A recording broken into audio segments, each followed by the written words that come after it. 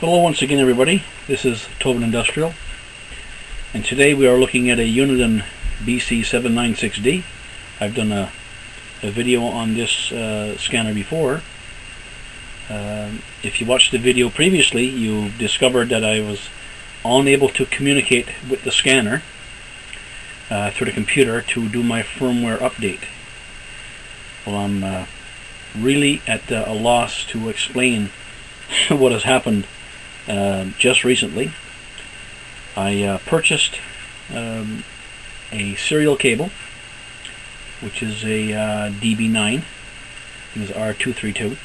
It goes from male to female, of course, and I made several attempts with that new cable to communicate with the scanner, and it kept getting a communication error. I was also using a USB to serial port cable, which I'll show you now in the next section here, and that also would not communicate. I do want you to listen to this noise when I plug this into the USB port. You know there's two different notes that you'll hear. I don't know if you'll hear it, but here I go plugging it in. That's 3 beeps, 3 monotone beeps. When I unplug it, sounds normal. When you plug in a USB plug, it should be up pitch, a low note and a high note to follow to indicate that it's making connection, and when you disconnect it should make a high pitch to a low pitch note to let you know it's being disconnected. I was able to get this USB cable to actually be recognized. I got the driver for it, and it was downloaded, and it would accept that I was using a USB port in the back of my computer, and you could tell because you'd hear the low pitch and the high pitch, so it was accepting that. But it would not communicate with the scanner, and in using the serial port cable, same problem, unable to communicate with the scanner. However, on the last attempt, which was a day or so ago, I noticed at this one point it actually looked like it was going to work. Maybe, hard to say, but I did see the word that I never seen before in when it was communicating, in that part where it might have been communicating, erasing, and the erasing word was flashing, and it flashed for probably 4 or 5 times in a brief 2 to 3 seconds, and then that was a communication error. Then all hell broke loose, and I ended up with a firmware update which created a paperweight out of my scanner. Right now I'll give you a demonstration. I'll turn the power on, and if you may see this, the screen will light up just briefly and then cut out.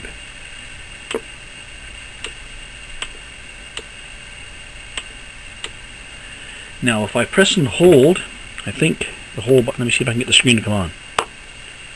No, it's scan, low, and 6, which is difficult to do, mind you, with a runaway scanner. Anyway, there is a way that I can make the screen light up, but obviously the keyboard is functional, but the scanner is now in what I would say a sleep mode, or it's in firmware mode.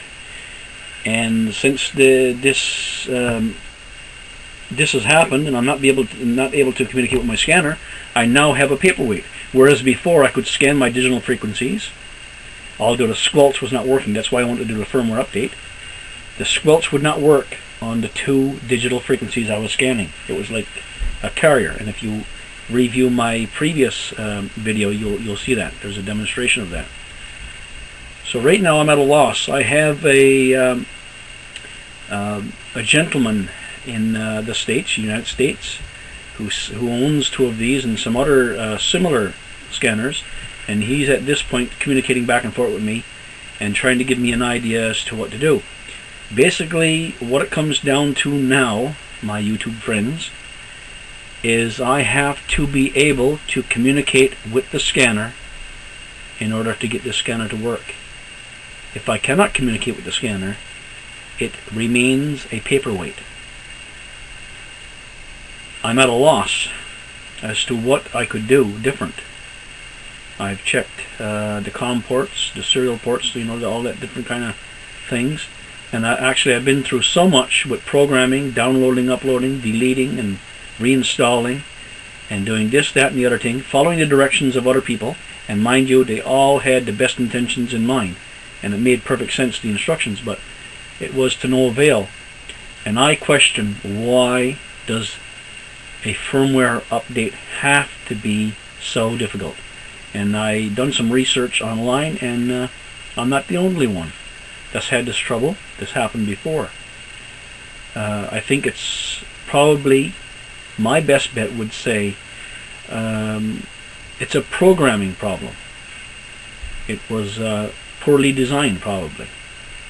I'm not knocking Uniden, because I have some Uniden products here, and actually quite a few pieces of gear that's made by Uniden, and I've got no particular issue with Uniden. But in this regard, there is a glitch or glitches,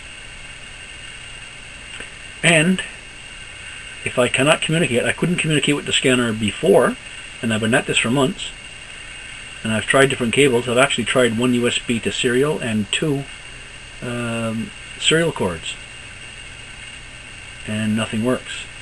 I tried from my laptop to USB. That didn't work.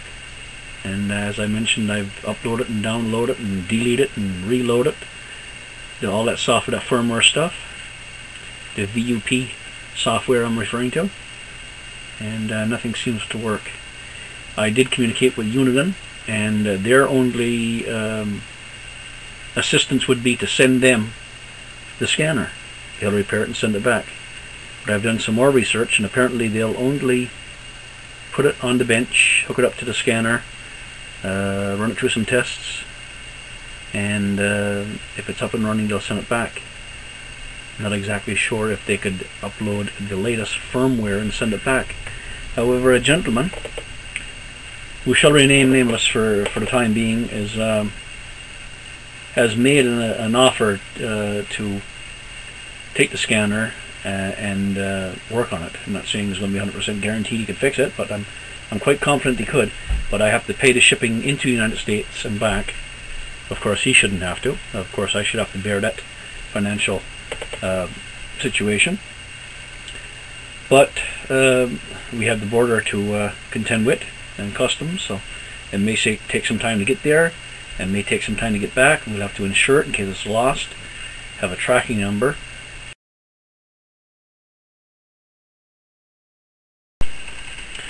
Okay, sorry about that. I ran out of memory on the chip, so I had to download that first, get the first part, upload it to my computer, and doing the second section.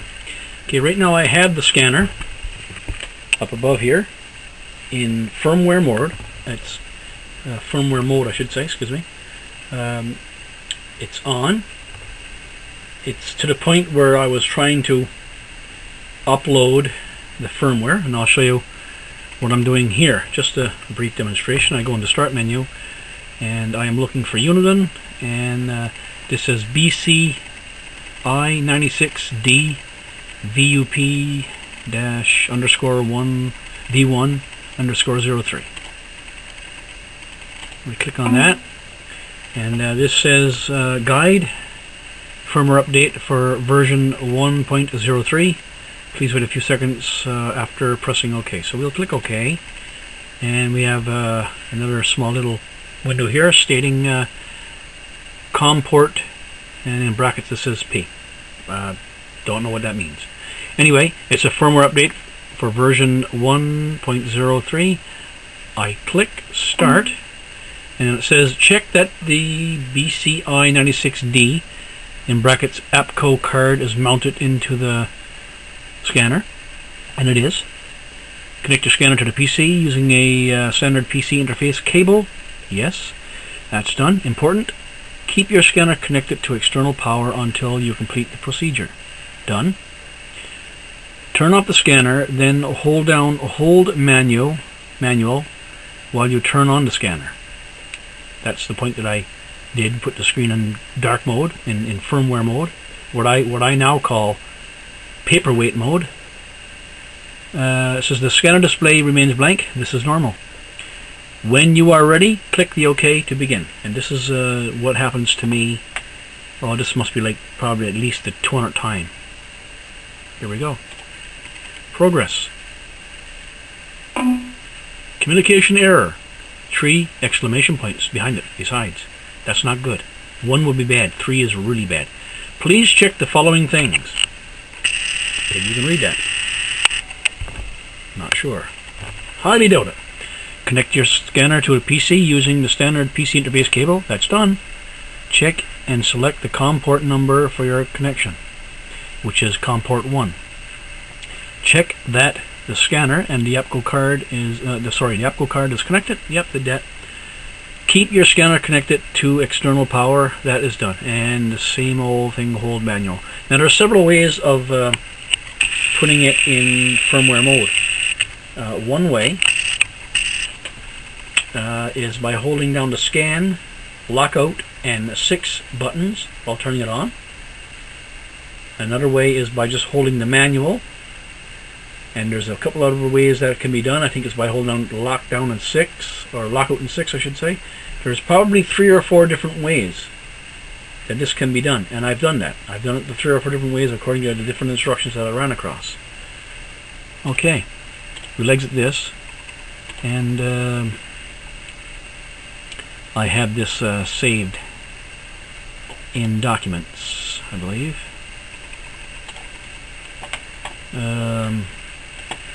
Here it is. This is the actual program right here. This is the BC_VUP_V2.0.07. That's something to do with the programming. Is either information or it's the actual window. I know what this is. Here we go. Could have went right here. This is the other way that can be done. It says select OK to do the scanner firmware file, and I do that, and it asks where it's to, and I go find it. Not a problem. And here we are, right here. Open it. Let's do it. Let's make this thing happen. COM 1. Let's put this down to 38 just in case. What the hell? Okay, let's do it. Connecting. This is where I was to. It said erasing, erasing, erasing, erasing, and then it came up with a communication error. Same thing again. Okay. I also have this downloaded. That's set up. Every time I come in here I have to click it to 96 because that's the scanner baud rate. COM port 1, and it's 796D. I accept that.